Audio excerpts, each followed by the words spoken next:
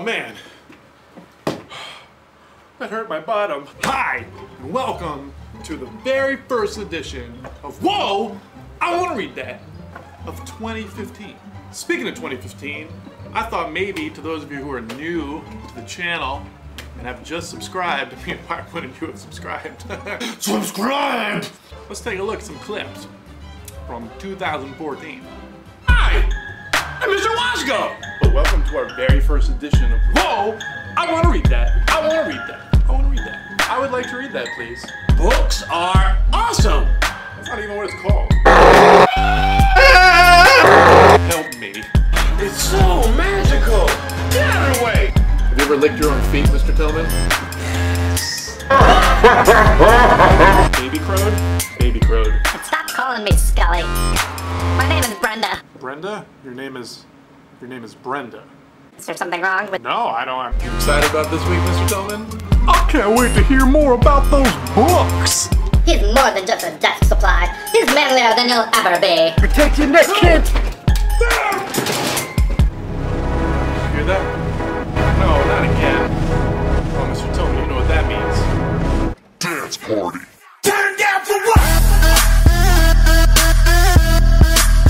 Turn down for what? Turn down for what? Turn down for what?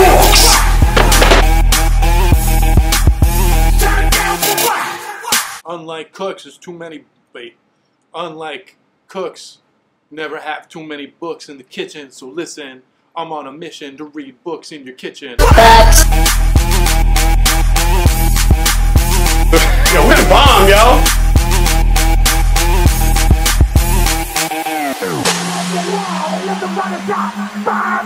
Mr. Tillman, you're needed for a magical unicorn adventure.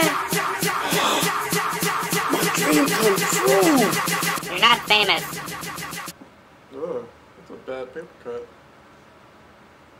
Is it over? Yeah? Mitch? Alright, okay. You don't have to yell at me, Mitch. Chill out, man. I'll put you back in the box. Recently, Miss Woods' class at Superior Middle School reached out and they sent this awesome picture. Look at that. They plan in the new year to have a shelf of Mr. Wasko's recommendations from Whoa, I would like to read that, please. That's fantastic. And the even greatest part, they're in Canada. We're going international, y'all. Shout outs to Canada, to all those in Ms. Woods' class. 7th grade purple team, what? Would it be shout oots? Shoot oots? Shoot oots.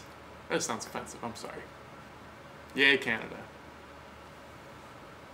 I got a new book for you guys all the way up there in Canada and around the globe to add to your Whoa, I Want to Read That bookshelves, and that's my #1 favorite book funk book.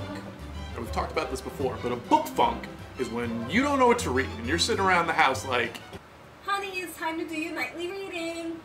I don't know what to read. Read a book, it doesn't matter. Leave me alone, Mom. You don't talk to your mother that way. Why don't you stop watching Wheel of Fortune and read a book yourself? It's like when you don't know what to read, but you really want to read, and you're kind of like down in the dumps about it. And the greatest book for this is called The One and Only Ivan by Katherine Applegate. First of all, not gonna lie, I always say this all the time, everyone loves pictures, and this book is action-packed with pictures. So #1, where's the wish? There it is. It has pictures. Secondly, let's keep it real, it looks a little thick, however, not that many words per page. So you kind of fly through it and it really makes you feel like you've read more than you already have. Yay, hooray. And #3, it's a wonderful recommendation for those of you who are animal lovers because it's all about aminals. And who doesn't love aminals? I love aminals. The One and Only Ivan is based on a true story, which sounds crazy because you're like, aren't there talking animals? There are talking animals. But it's based on a true story about non-talking animals, especially about this gorilla named Ivan, who was in a shopping mall zoo.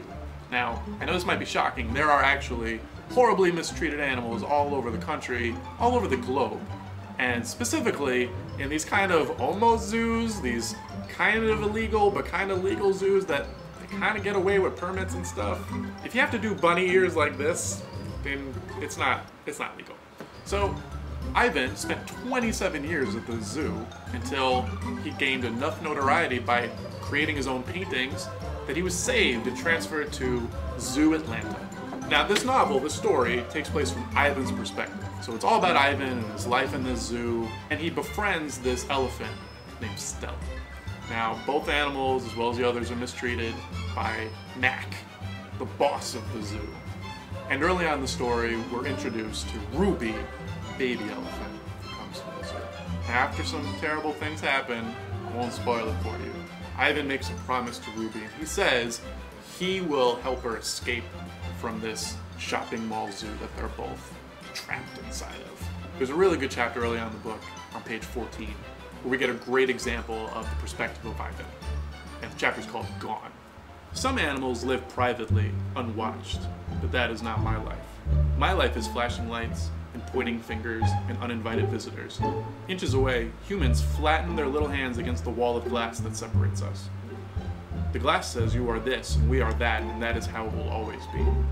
Humans leave their fingerprints behind, sticky with candy, slick with sweat. Each night a weary man comes to wipe them away. Sometimes I press my nose against the glass. My nose print, like your fingerprint, is the first and last and only one. The man wipes the glass, and then I am gone. Then the next chapter is how he throws poo at people. No joke.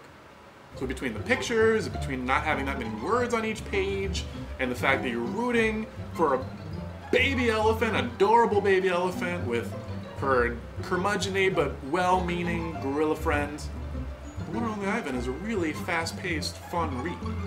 It's sad at times.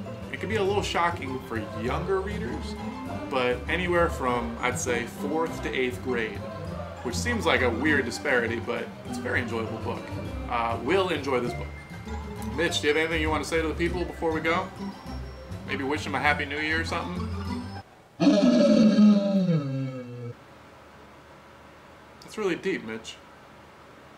Thanks. What about you, Brenda? Well, actually, it wasn't so great. I mean, Kevin and I broke up. Fantastic. So until next time.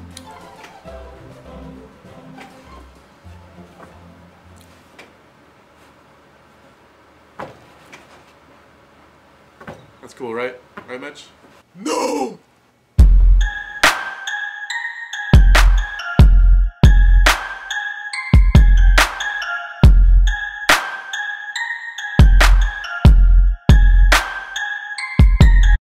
You ready? Mitch sound number 1. Wait, see, now I get shy. Ah, blah, blah. Mitch sounds.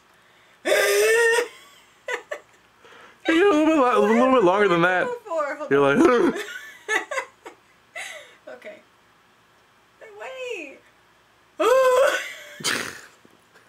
you're a mess.